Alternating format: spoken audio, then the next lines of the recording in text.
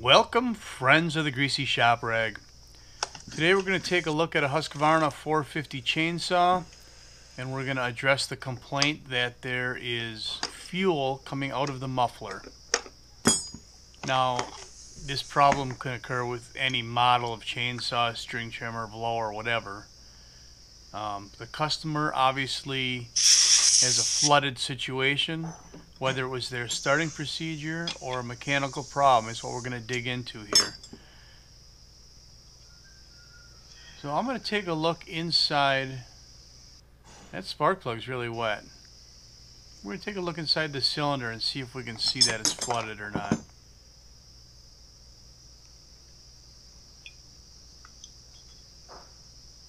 Cripes!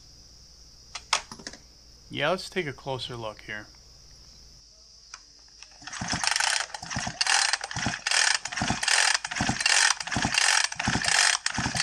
That's a lot of fuel.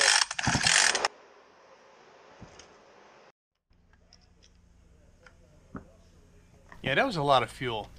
And I think that what I'm going to find, if I would have kept pulling on that rope, it would have just kept pumping fuel out. But we'll dig deeper into this carburetor and try and pinpoint the problem.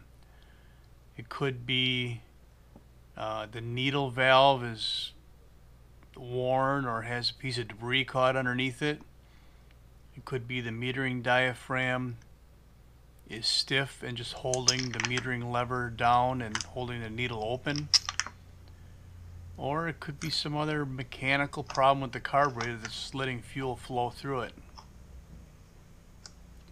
So we're going to take our air box off the carburetor and try and get this carburetor off of here. Before I start unhooking fuel lines, though, I want to make sure I dump the fuel out of the tank or I'm going to have a bigger mess. I already got a small fire hazard going on in that towel there, so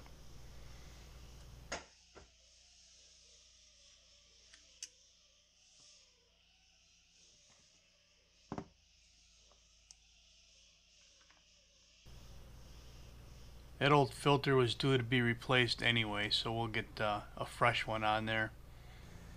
And I pressure tested this line while I had it out.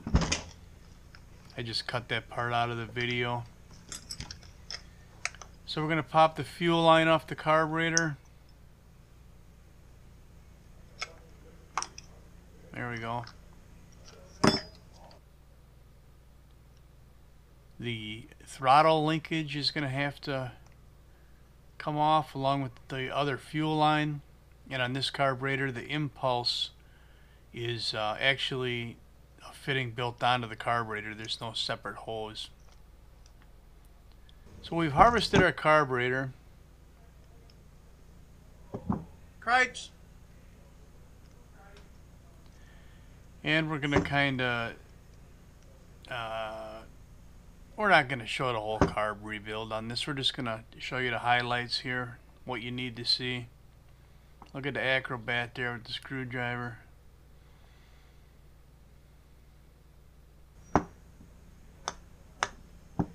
Cripes!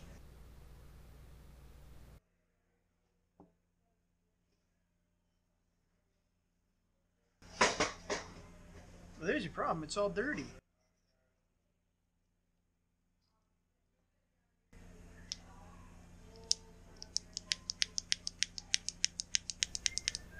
Well, I think we found our problem.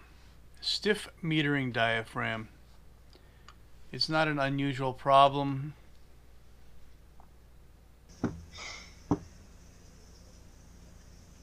Ah, that's right.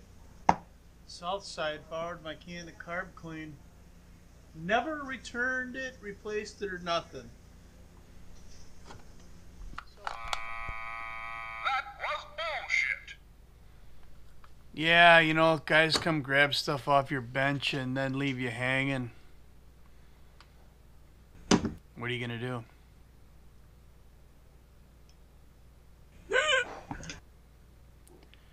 So I put a new metering diaphragm, and actually I put a whole new carb kit in here. New needle,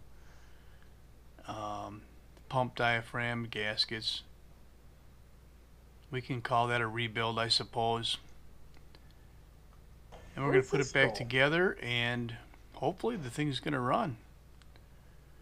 There's still 4 minutes left in this video, so maybe it'll run, maybe it won't.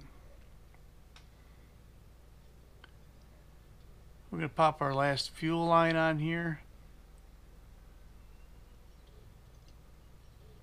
And then get our air filter holder back in place.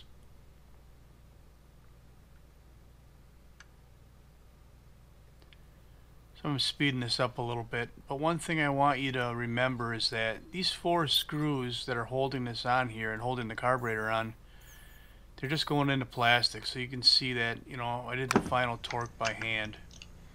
Then we do a little function check and make sure that the throttle linkage is working properly, and that the choke linkage is working properly, and that the fast idle and the kick down with the trigger are all working properly before we try and start it.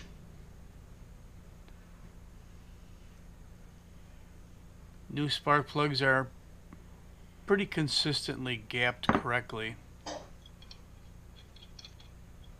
but a lot of times I'll check them. And like in this video, once in a while I'll even grab the torque wrench and crank down the spark plug. 50-50 whether I'm going to use a torque wrench or not. It really makes no sense, but whatever.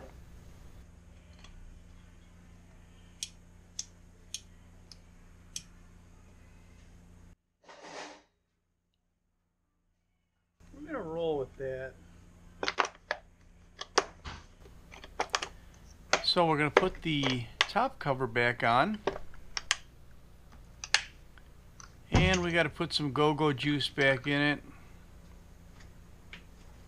Special sauce, we're calling it. And we'll check the bar oil.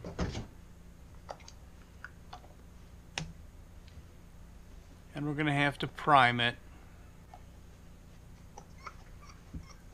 Now this thing, after a carb rebuild, it should fire right up 3 or 4 pulls.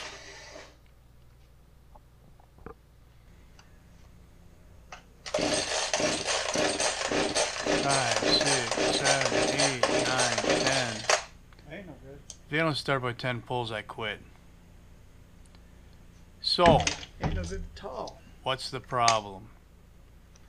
Well, if you were following along, you may have noticed that I had a pretty flooded saw when I had it upside down and I was pulling on the cord. And I never actually cleared that condition before I rebuilt the carb and put it back together. So here I'm just going to blow the excess fuel out, and then we'll retry it again.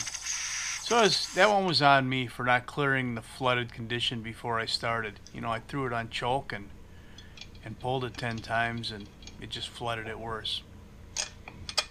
So let's put this back together and see if she'll run. And it will. Thanks for watching. Later.